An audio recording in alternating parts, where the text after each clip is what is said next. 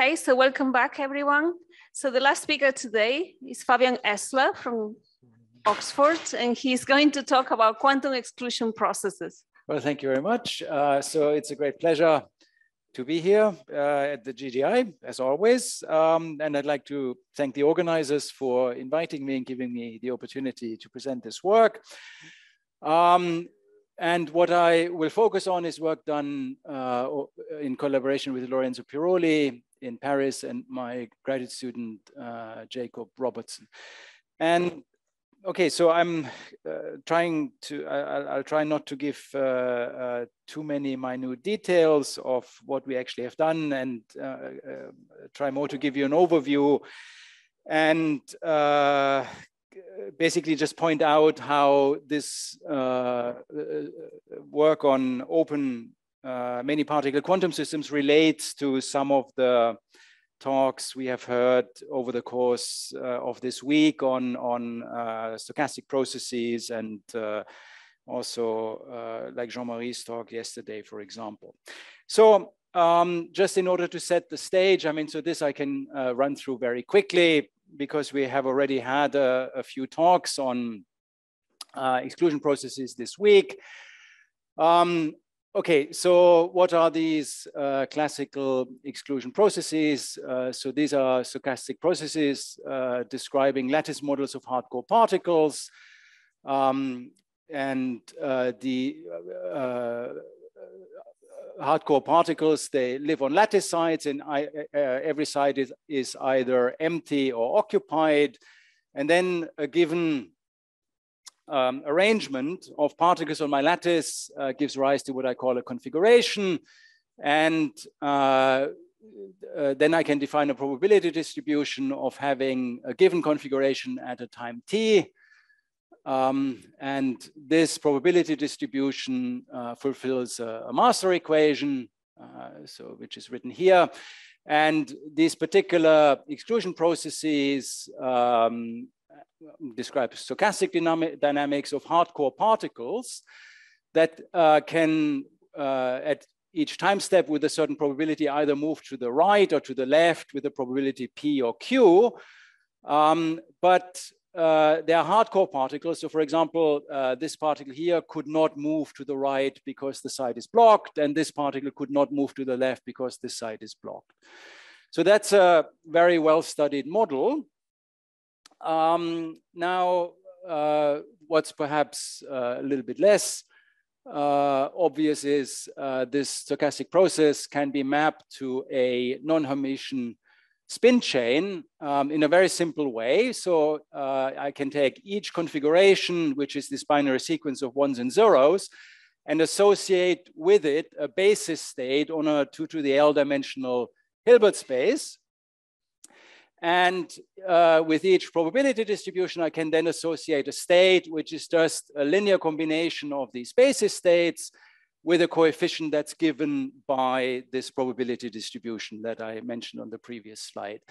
Now, this is just a notation, but in terms of these notations, the master equation, which I had on the previous slide, takes the form of an imaginary time Schrödinger equation. So d by dt, the state here equals some linear operator acting on this state. And this linear operator takes a very simple form. It takes the form of a quantum spin chain. Okay, so these operators sigma plus minus sigma z on psi j are just the usual Pauli matrices.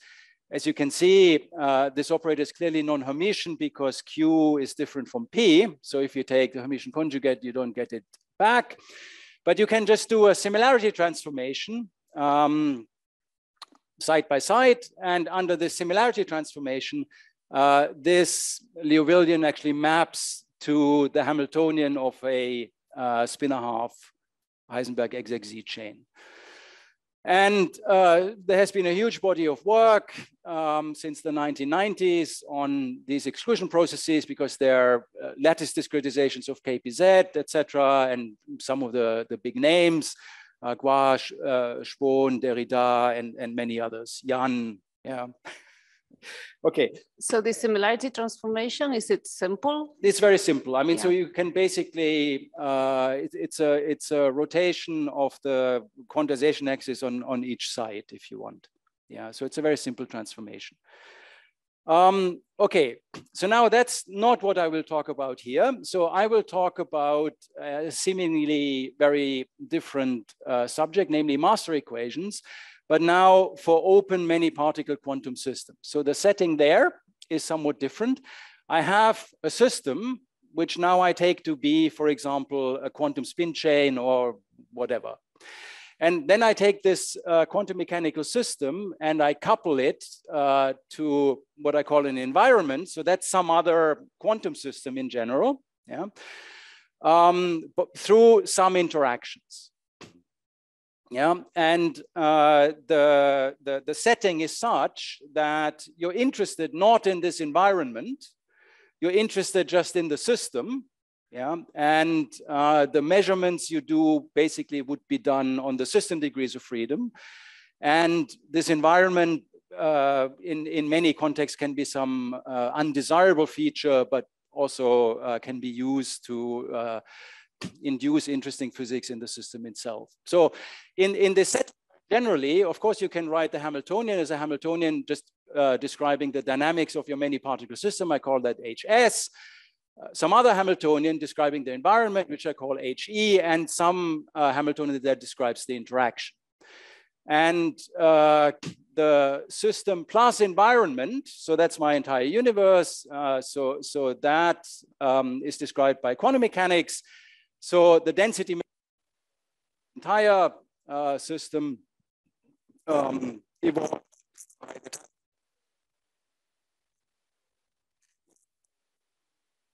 rho of 0. The time evolved state is just given in this way here by the solution of the time-dependent Schrödinger equation.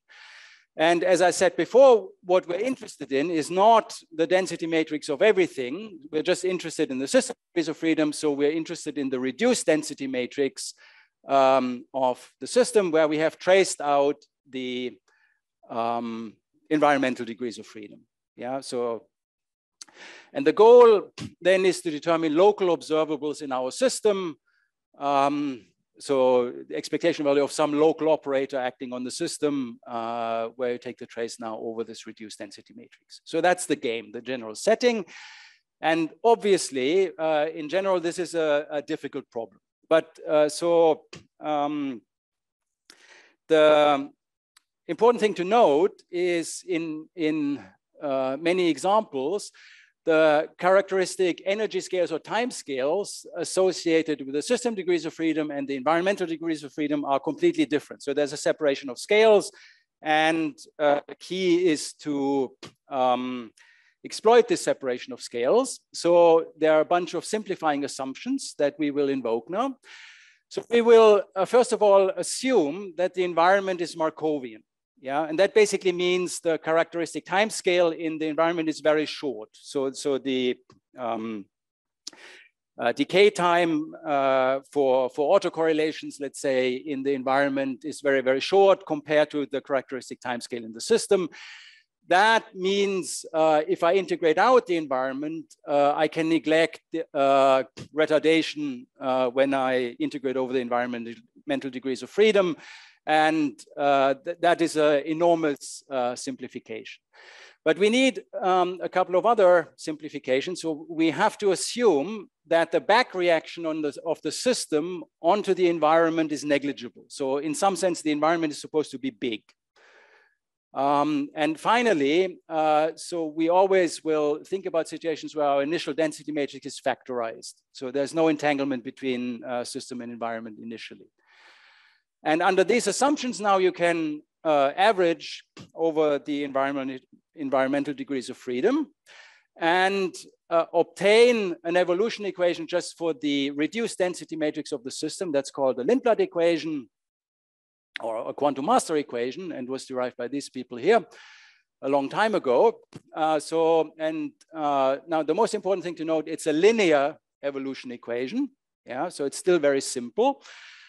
It contains the usual von Neumann piece, so the unitary time evolution just of the system degrees of freedom by itself.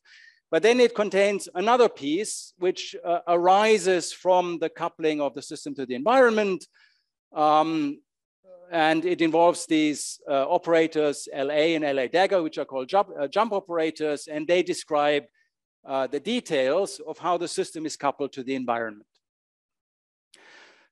Okay, so this then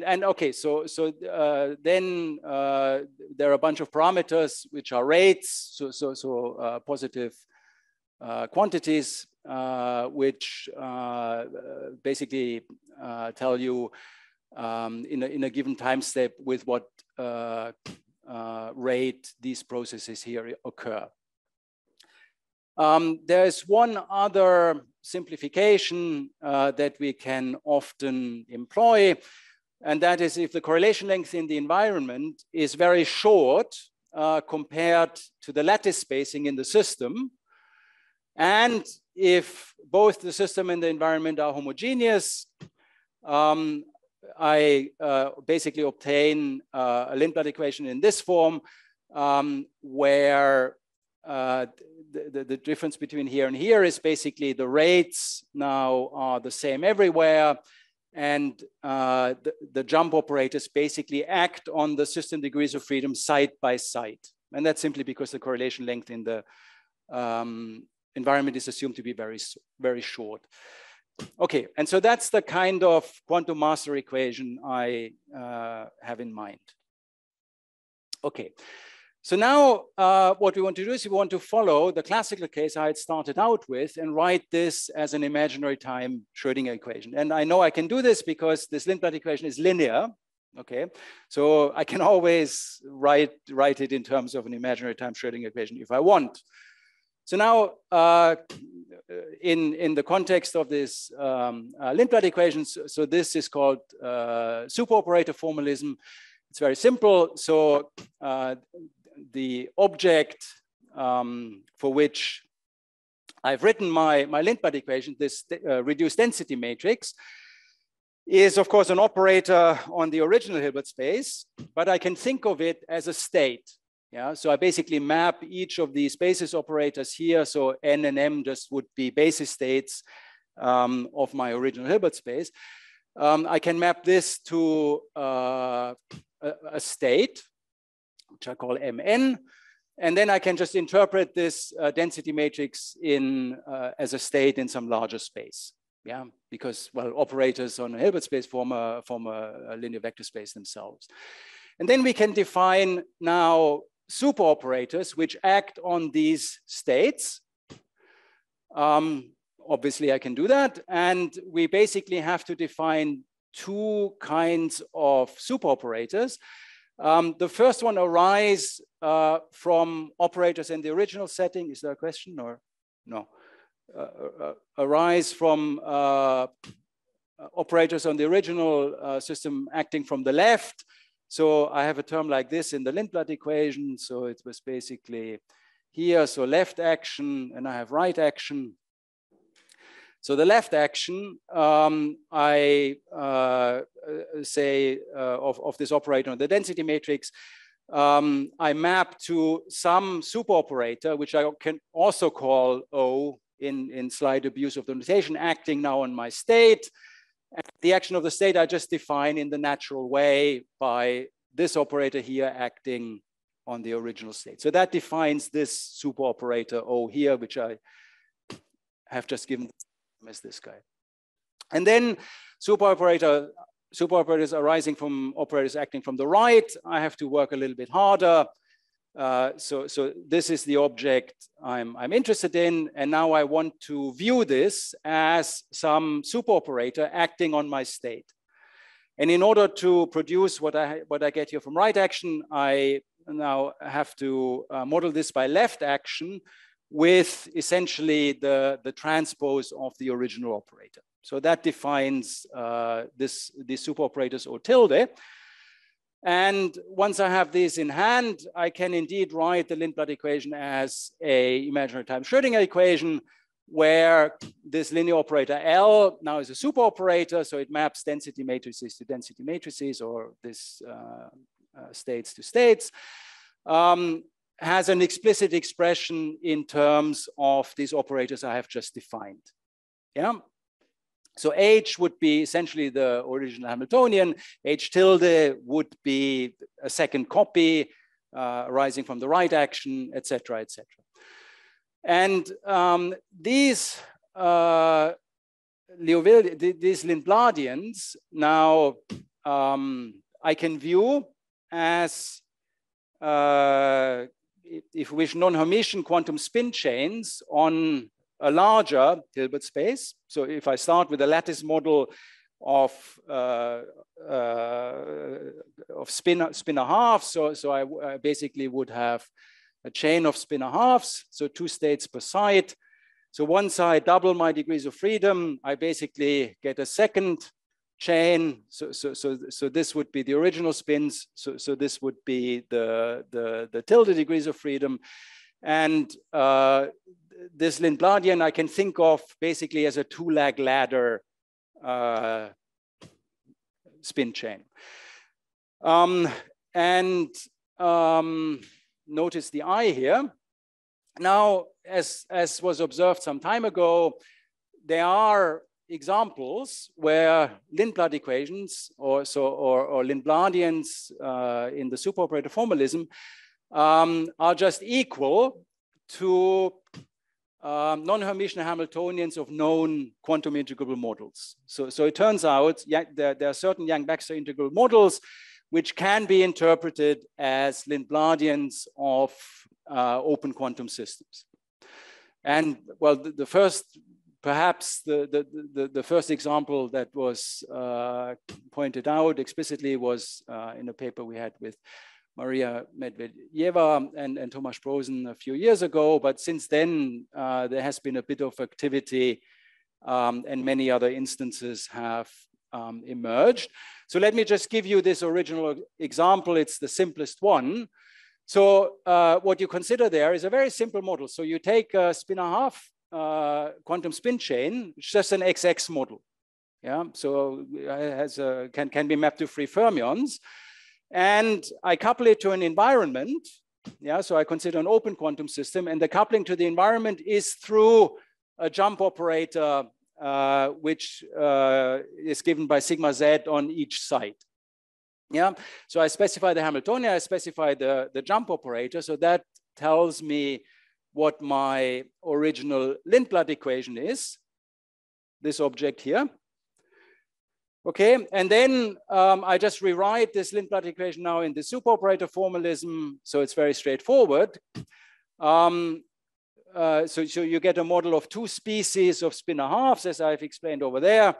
On these, I can then just do a Joner-Wigner transformation and a unitary rotation of quantization axis on one of the 2 legs. And the resulting Lindbladian then can be written in this way, where C, J, sigma are spinor half fermion operators on a lattice. So they fulfill anti-commutation relations, and Nj up, Nj down are just number operators of spin up and spin down on side J. And so if I didn't have this I, this would be a very well-known model. It would be the one-dimensional spinor half Hubbard model. Yeah, which is exactly solvable. Now, what I get from the Lindblad equation, I get this extra I, yeah, simply because I consider an open quantum system. So now that doesn't matter as far as the integrability is concerned. Yeah, so this operator I still can diagonalize by coordinate Bediansatz if you wish. Yeah, you just have to be careful about the I. But of course, the physical properties of this operator are very, very different from the physical properties of the Hubbard Hamiltonian. If you are from the spectrum of this operator is, of course, completely different from the spectrum of the Hubbard model, because this I enters the Bediansatz equations, and so the property of the distribution of roots to the Bethe-Ansatz equations are completely different to the ordinary Hubbard model, but you can now use the techniques of Bethe-Ansatz still to work out, for example, spectral properties. Okay, so that was an old story. Now, but the message basically is, so they are integrable open quantum systems. Yeah, Yang-Baxter integrable open quantum system, and there's not only one, so there are families, and in principle that can be interesting. What I want to turn to now is a different question. So I've introduced this classical asymmetric exclusion process. And what people asked a few years ago is there a quantum version of this exclusion processes? So is there a quantum master equation, yeah, which reduces in some limit to these RZEBs, classical RZEBs? And then the answer will be yes, otherwise I wouldn't be talking about it. But so then the next question I want to ask is these models, which I'm going to write down now, are they perhaps solvable in some way? So are these, you said they are open. Are they always open? Do they always have to be open when they're non-Hermitian? I mean, they could be closed and you could have still what I mean by symmetry and that sort of stuff. Yeah. So what I mean by open is I have a system coupled to an environment. And my environment is always in the bulk. So they're always open in this sense. I think what you are asking, what about the boundaries? I was asking about the spin chain. I mean, the Hamiltonian that you get at the end. So your Haber with -I, is that a Hamiltonian necessarily of an open system? So you're asking the reverse question. So if I take your favorite integrable model, which is not the Hubbard model, no. Because for the Hubbard model, the answer is here. Do I necessarily have an interpretation as an open quantum system? The answer is no. And basically the way to see this is I can think of, I can think of, as I said, these Lindbladians here as ladder models. And the question then can be turned into the following question. If I have a two-leg ladder problem, yeah, which is integrable, and we know many, many examples. So the Hubbard model is just one of them, but there are, I mean, zillions. How likely is it that I can write the Hamiltonian of my integrable two-leg ladder model in this factorized fashion here? And it turns out this form is extremely restrictive. So typically you can't do it, but we have these lists of models where you can. Okay, so now what about these quantum exclusion processes? So these were introduced in a bunch of papers by Denis Bernard and his collaborators a couple of years ago. And what they considered is spinor halves. So a chain of spinor halves with whatever boundary conditions you like. And you couple it to an environment in this kind of peculiar fashion I've shown here. So some zigzag coupling. So pairs of spins are coupled to the same environmental degree of freedom. That's number one. Number two, there is no dynamics in the system by itself. So all the dynamics comes through the coupling to the environment. And the environment they take to be what they call a quantum Brownian motion. And I come to what that means in a moment.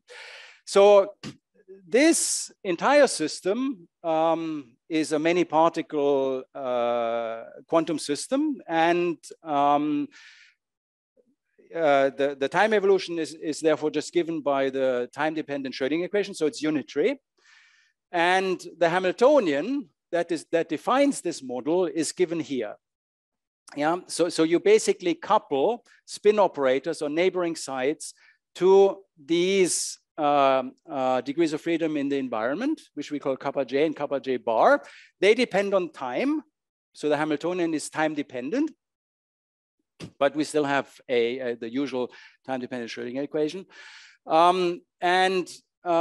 Then in order to fully specify the model, you specify essentially the correlation functions, all the averages in the environment. And so E denotes average over environmental degrees of freedom. And so what you say, the average of this operator here is 0. The average of this operator here is also 0. And then the only non-vanishing correlations are the ones given here. So the average over kappa j of t, kappa k bar of t prime is local in time. So the environment is Markovian, so it's a quantum ground in motion, but also very short ranged in space. So this is this one here.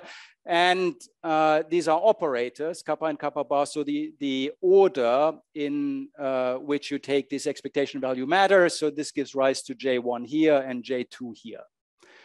Okay, so that specifies the model. And if you don't like this kind of quantum Brownian motion, you can replace this. You can model this by some system of bosons. Yeah, some regular system of bosons. Okay. Now, the time evolution of the full density matrix is just given by the time-dependent Schrödinger equation, as I said. But my Hamiltonian is time-dependent, so time evolution operator is like this.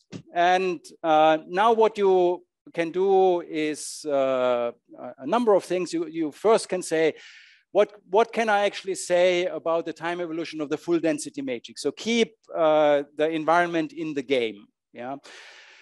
And so, okay, so if you're interested in that, you can ask me afterwards, or you can read this paper. So you actually can do something, surprisingly. But what I want to talk about here is I want to look at the time evolution of the reduced density matrix of the system. So I want to average over the environment. Okay, and how do I do that?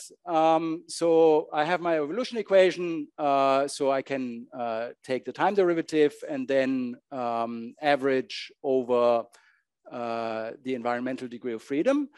And then it's a relatively simple exercise, just using these covariances here to work out what this is. And it gives you some linear operator acting on the density matrix of the system degrees of freedom. So it gives you a Lindblad equation, and the Lindbladian is here has the standard form, where the jump operators are basically just the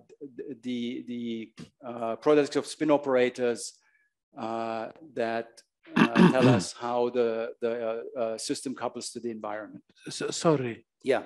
But you did you introduce the hopping condition for the ASEP model or yet, or I got distracted? Maybe no, I haven't. So we're not at the RZEP yet. So what I have done is I have specified this environment through these 2-point functions, and the 1-point function is 0, and the RZEP will come. Okay, thank you. But not yet. Okay. This calculation is just exact, or you have to do this? It's calculus. It's exact. So there is no this problem of back reaction of time. No. So that's the beauty of this French formulation, as I call it. Okay. Yeah? So it's equivalent. So if you would model it with a bath of bosons, you would have to make this additional assumptions, but in a sense, by just specifying the environmental averages in this way, you cut this out, but it's implicitly still there. So as a mathematical problem, there are no assumptions here yet. Sorry, there are no approximations here yet. Yeah. Yes. Yeah, so this, as I said, so interestingly, you can say some useful things about it, but I decided not to talk about it in my 45 minutes because it would be too much material. But I'd be very happy to. So we for the case where this J1 is equal to J2, we understand actually a lot. Yeah, so there is a Lindbladian for any of the moments, yeah, and we know what this Lindbladian is for the RZEP for the SEP. But the trouble is, and there's a lot of structure in these Lindbladians, which is similar to what I'm going to talk about next. And the story basically is these Lindbladians are not Yang-Baxter integrable in general, but some parts of them are. Yeah, but you don't use this in order to describe dynamics of local observables. You can basically do this in a simpler way. Yeah, you don't. It's not based on integrability. But anyway, I mean, so it's a little bit difficult to describe in the abstract. So let's talk offline. Okay, so we have this, and now all I want to do is to answer Andreas' question. I want to now rewrite this Lindbladian in the superoperator formalism. So I want to take my density matrix and write it as a state. Yeah, and then the notations I use are the ones here. So these would be operators on the original Hilbert space of my spinor halves. So they are mapped to states, and then these 4 states I call 1, 2, 3, 4. It's just a notation. Yeah. So and the reason is, as I said, so I double my degrees of freedom. So I start with 2 states, but I end up with 4.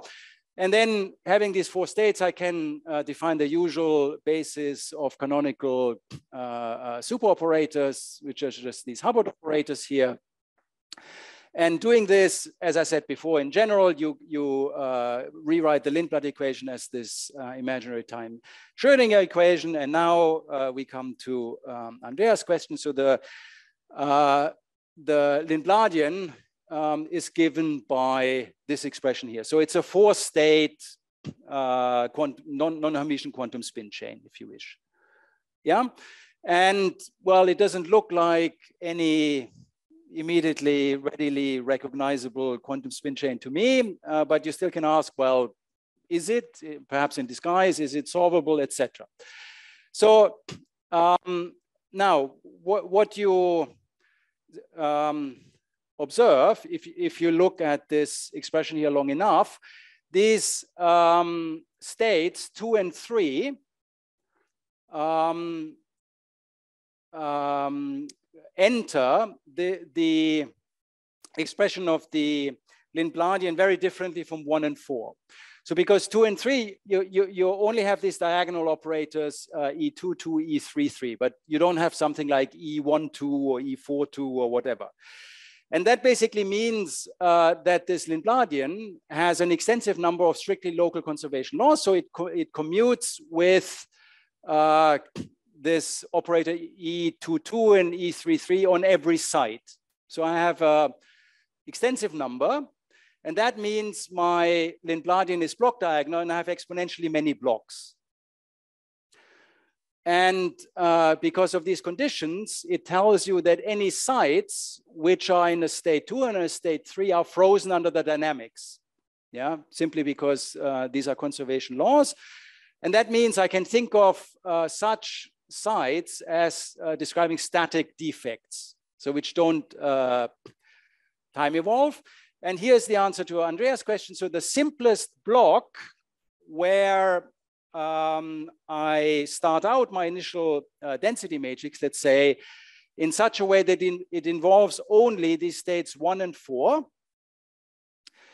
That gives me what the simplest block of my Lindbladian, and that block is just given by the evolution operator that I had on my second slide, which is the evolution operator of the classical RZEP. Yeah.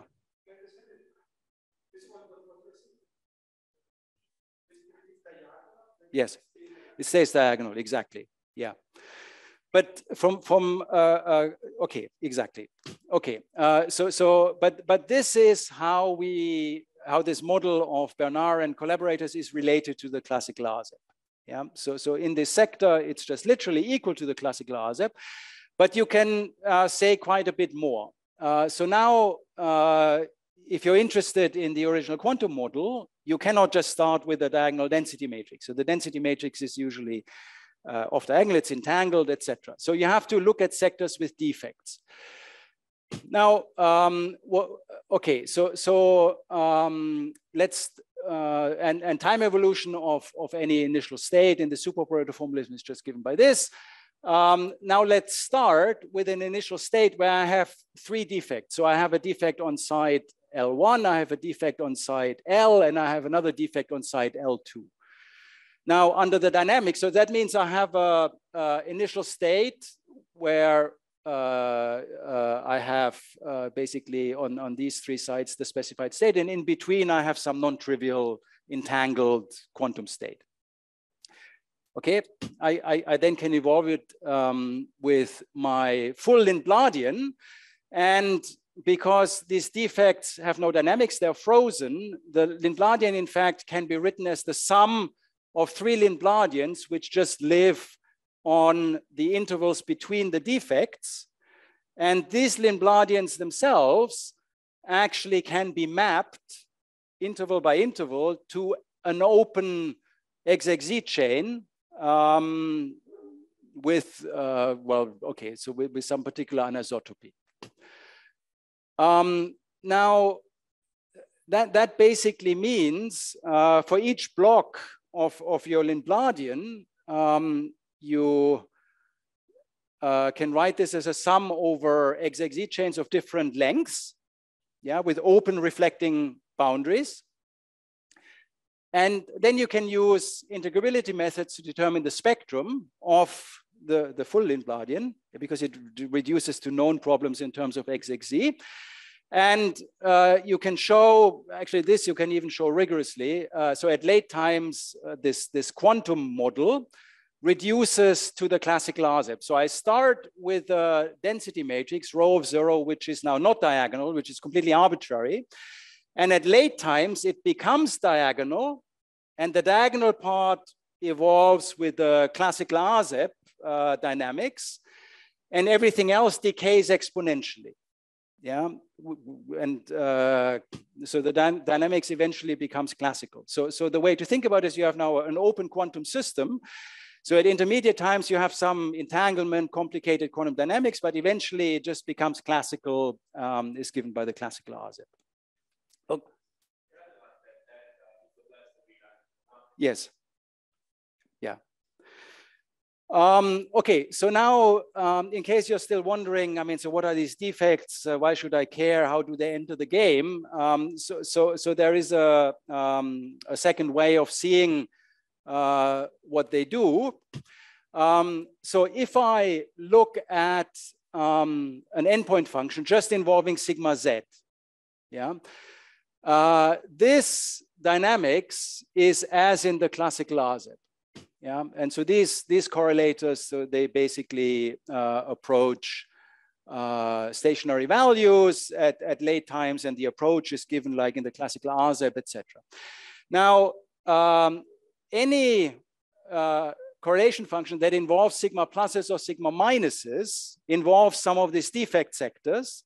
So wherever I have a sigma plus or a sigma minus, I basically pin one of these static defects, and I cut my ring into pieces, and these decay exponentially. Yeah, and so these quantum correlations decay exponentially to 0, are absent in the steady state, and the more off diagonal pieces you have, the faster you decay. Okay, now the obvious question is, can we actually calculate these quantum correlation functions given the fact that I have some underlying integrability, everything is related to XXZ, etc. So the answer is no. So let me explain why. So it's hard. So look at the simplest 2-point function, which is just this sigma plus sigma minus. So this I can express in my superoperator formalism as this matrix element here. So I have some initial density matrix, which I can take whatever I want to be. So you're free to choose this. These objects here are these projections of the Lindbladians to these intervals between the defects. So these can be mapped to hard wall XXZ chains. Okay, and I have a product of two, so these are commuting. And then I need the matrix element with this particular state here. Yeah, so this basically comes from just modeling the trace in the superoperator formalism. So I have here state 2 at side 1, state 3 at side L, and then in between I have this eigenstate of sigma x, if you wish. Now, unfortunately, well, we don't know, and I don't think it's known to anybody, how to calculate this even for initial density matrices, which are product states, which are unentangled. Now, the closest object that I'm aware that people have been able to calculate to what we need are objects like this. So Loschmidt amplitude in the XXZ chain, where you have an evolution operator of this kind, which is very similar to what we have here. And then, you would take, in the case of the Loschmidt amplitude, an expectation value in the same state. So this is a little bit like what Jean-Marie told us about yesterday. And in this paper, they were able to basically calculate this for particular classes of initial density matrices. Now, the problem for us is what we need is more complicated. So what we can do using this factorized structure, yeah, so that I basically can write this in terms of sums over two independent XXZ dynamics. So I can rewrite the object I want in terms of these building blocks. Yeah, and this is now looks a little bit similar to this Loschmidt amplitude I had here. But the main difference is I have different states to the right and to the left. So in terms of a quantum transfer matrix that we also have seen several times during this week. So this would be a two-boundary quantum transfer matrix. So this would be the usual quantum transfer matrix here. I have, and this is trotterization. I need this on the open chain. Yeah, so this still people know how to do.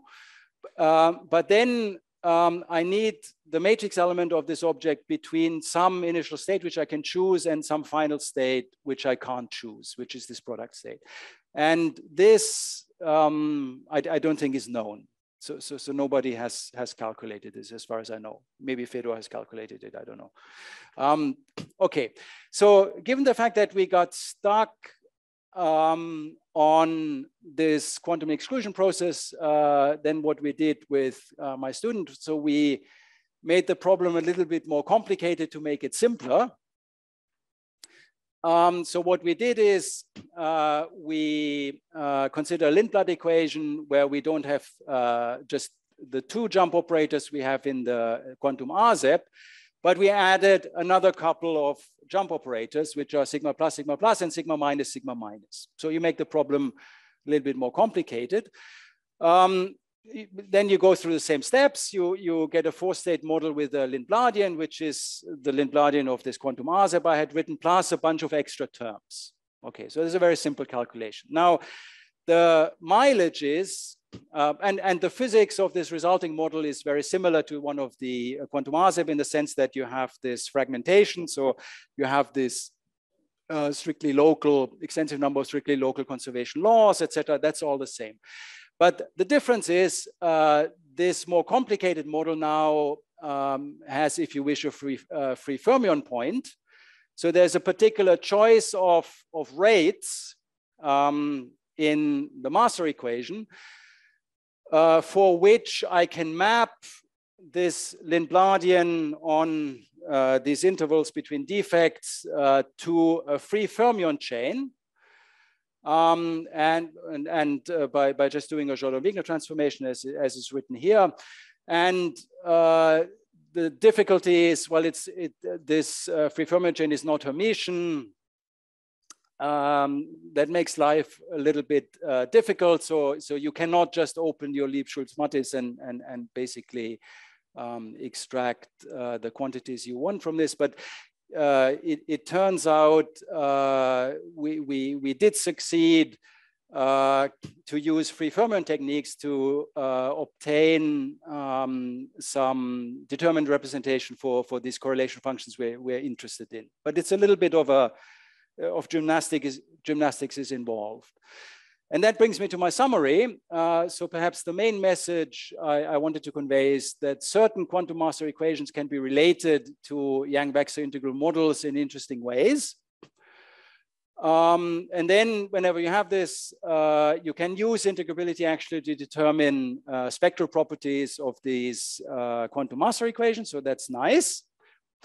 But calculations of observables is not such a straightforward matter. And for this quantum RZEP requires to go beyond what is currently known, as I understand it. And with that, I thank you for your attention.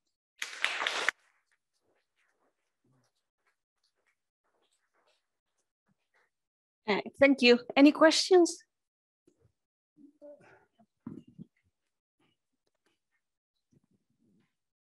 Any question on the almost final slide?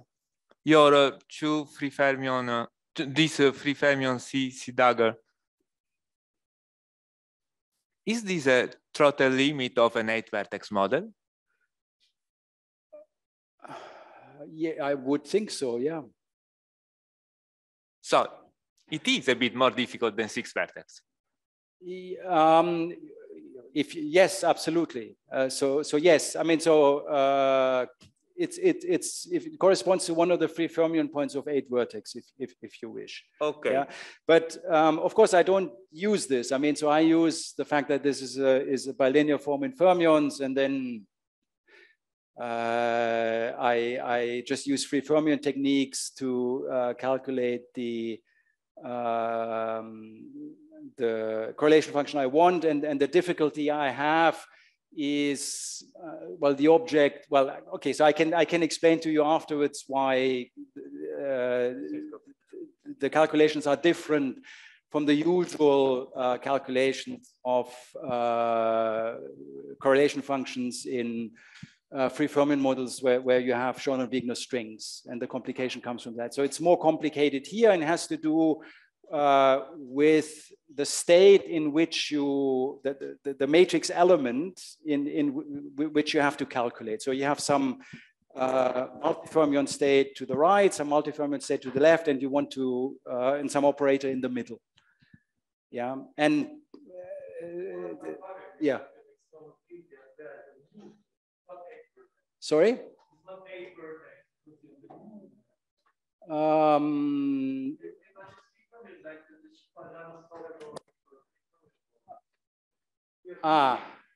Okay, so I was thinking about the CC and the C dagger.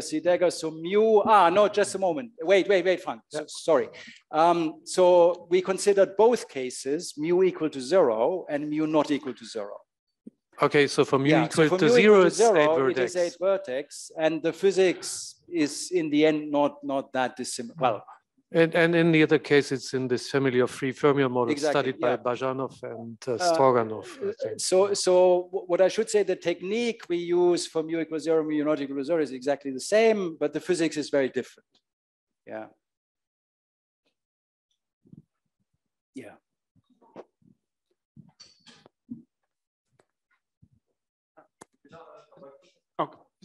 Maybe you mentioned it, but I've overlooked it. So how does compare the decoherence time with the relaxation time of, I mean, the decoherence time of quantum AZEP with the relaxation time of AZEP itself? So you have a decoherence time and then the relaxation. So let's determine what we mean by these terms. I mean, okay. What would you call this time scale here? The decoherence time. So the yes, decoherence time. So it basically is given by the. Okay, it doesn't scale with the length of the. No. So it's extremely simple in this case. Well, yeah. Okay. And That's fine. yeah. Sorry, can you formulate the quantum ASEP model directly in terms of fermions? Yes. Uh-huh. And can you apply the Lindblad equation to fermionic systems? Yes. Okay. So we have actually, if you wish, we have done both. Okay. So Doesn't help? no. Okay. So the only difference is once you look at observables, then as usual, the observables require different calculations. But as far as the Lindbladian, etc., is concerned, you do both of them simultaneously.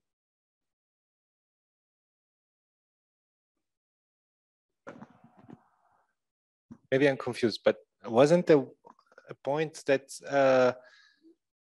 to show that actually some quantum coherence stay alive in the large time limit? So you're thinking about higher moments. So that is if you look at the full model. Yeah. So if you don't average over the environment. Yeah. And not averaging over the environment means what? That you look at the you look at higher moments, quantum trajectories. Yeah, exactly. I mean, so basically, you can look at correlations between spins, which are induced by fluctuations of the environment around the average. Yeah, and those are the coherences you have in mind. But so this is not what I was talking about. I was talking just about the average evolution. Yeah, so these coherences you would see if you look at individual realizations before you average. Right, and this is a remain a fermionic problem because you're not. Yes. Yeah, exactly.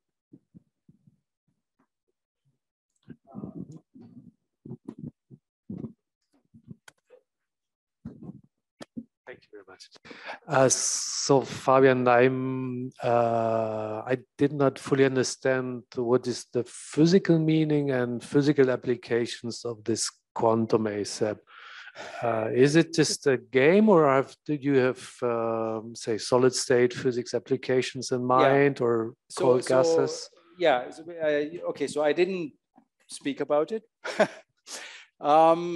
So it's of course a good question. So in general, so let me come back to this model. So I think this model actually is pretty physical. So this model arose from certain cold atom, from the cold atom literature, I don't know, maybe 10 years ago or something like this. Yeah. So this dephasing noise in spin chains or free fermion chains. So this is physically accessible, let's say, and so the coupling basically would be through to external electromagnetic field in that case. So that's okay. So now with regards to the RZEP, so is it a game? I mean, so this formulation, in a sense, it's a minimal model. So in that sense, it's a game. Because you see, what we have done here is we have assumed there is no dynamics between the spins, and the entire dynamics is induced by the environment. And so it's a toy model. Yeah, and basically game was you start with a toy model, you basically try to solve that first, see what you can do, whether you can learn something. Now, what we actually playing with is in the large noise limit. So by the way, I should say, so this coupling of bonds to the environment, so that's probably okay. Yeah, so this you can achieve. But in general, you would have some Hamiltonian parts, so some dynamics in the chain, and that breaks integrability. So you get something which is no longer integrable. But so what we are looking at is if the dominant term is basically this one here. So I have a strong coupling to the environment. the Hilbert space breaks, yeah, into blocks, and then you basically do something like a Schrieffer-Wolff, is more complicated, but you do perturbation theory in the Hamiltonian piece to get Hamiltonian dynamics on top of this. And this would work at late times. Yeah, so that's basically as far as I think this has been pushed. So as it is, it's a toy model. It doesn't model any experiment or anything, as far as I know.